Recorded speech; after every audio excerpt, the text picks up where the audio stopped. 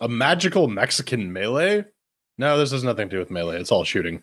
This is Pawarumi. It's from Manufacturer 43. It's developed on the Unity engine, and you can get it for around 15 of your local particular currency. What is it? Pawarumi is a modern shoot 'em up set in a retro futuristic sci-fi pre-Columbian universe. You take control of the almighty ship Chukaru and its 3 unique weapons. Shoot wisely to either do double damage, heal yourself, or charge your super attack.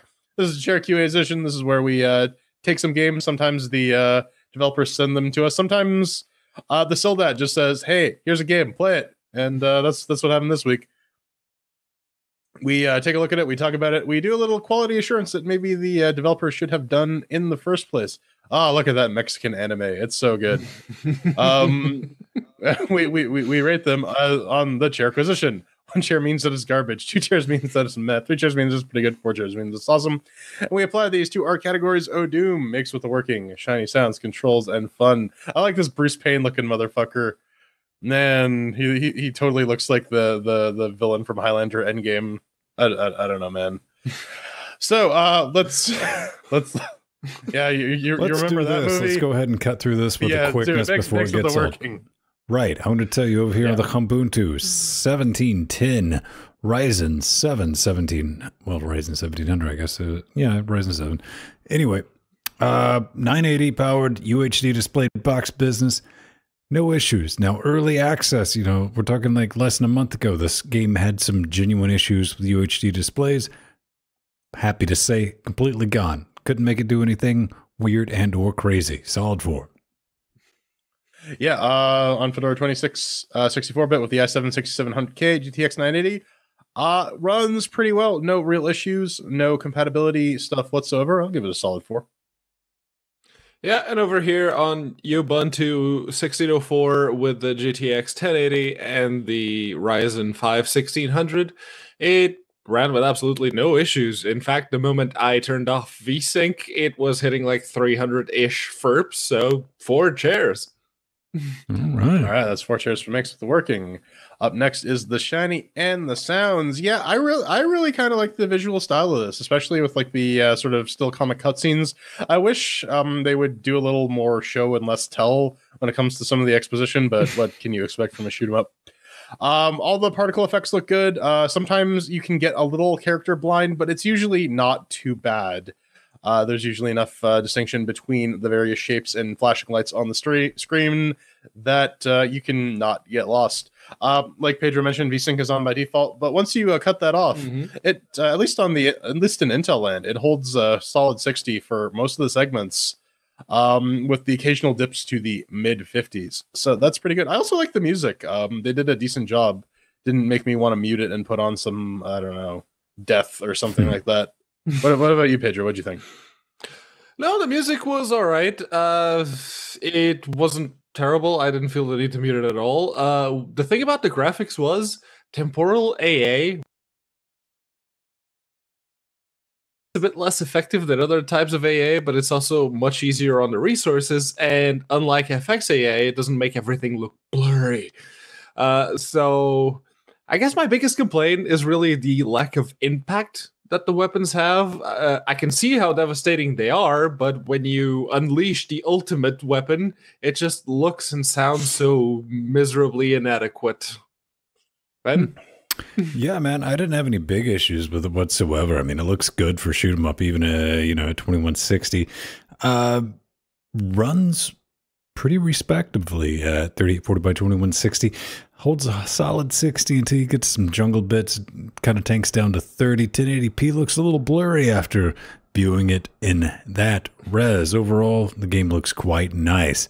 Detailed backdrops almost to a fault. They do get a little bit busy sometimes. No sound for me, only silence, because that's the only way I can enter not my fugue state, but my pew state. I'll say solid 3. Kind of digging it. Yeah, that's 3 chairs across the board for shining the sound, so that's what it gets. 3 chairs. Yeah. How about the controls, Pedro, Mr. Control Stickler? Actually, I am a bit of a control stickler. This game, on the other hand, I really didn't have an issue with it. I did sort of kind of miss the mouse controls. I'm not saying that you had to bind everything to the mouse. Not everyone has a 10-button mouse, but at least letting you move around with the mouse wouldn't have gone amiss. That would have been something I would have very much appreciated. But the controls, as they are, they work. I really had no issues with it. I guess I could give it 3 chairs, only 1 short because of the lack of the mouse support. Mm-hmm. Jordan? I mean, there's a minor nit I have to pick with it, but nothing really bad. Everything's responsive. I hit the buttons and the pew pew starts happening. I move the joystick and the guy moves at about the same rate. So nothing to really complain about over nya. That said, they did this mapping thing where the different colors of pew are mapped to the colors of the face buttons on the Xbox controller, which is a little counterintuitive if you're on the DualShock like myself.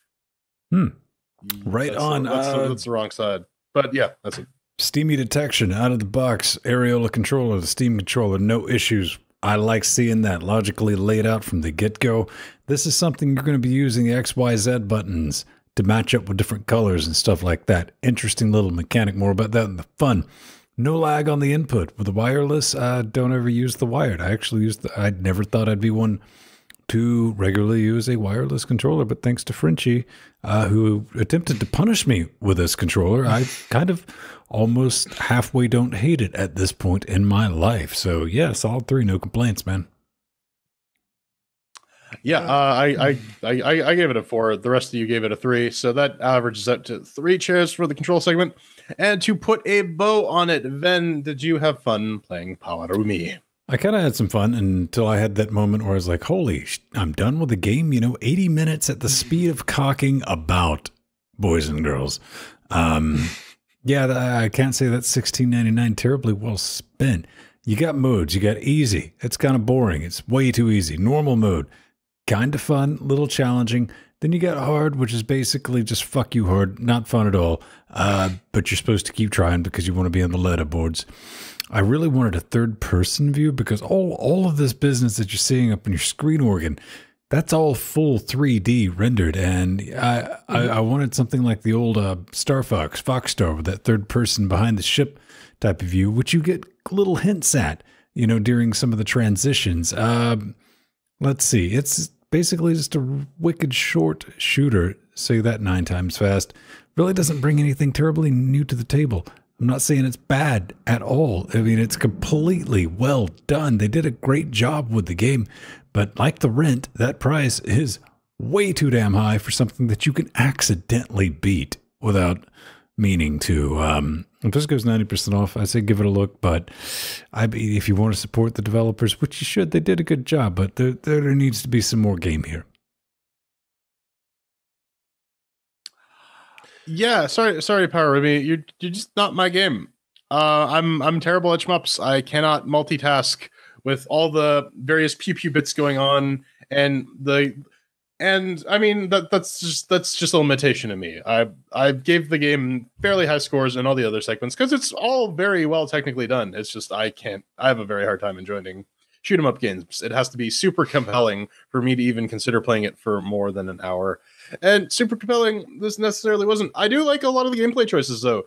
The juggling between powering up your alts, healing yourself, and doing a fuck ton of damage to clear the screen presents interesting choices and a different sort of strategy you can take depending on where you are in the game, or if you're constantly fucking up and getting hit by little purple balls like me.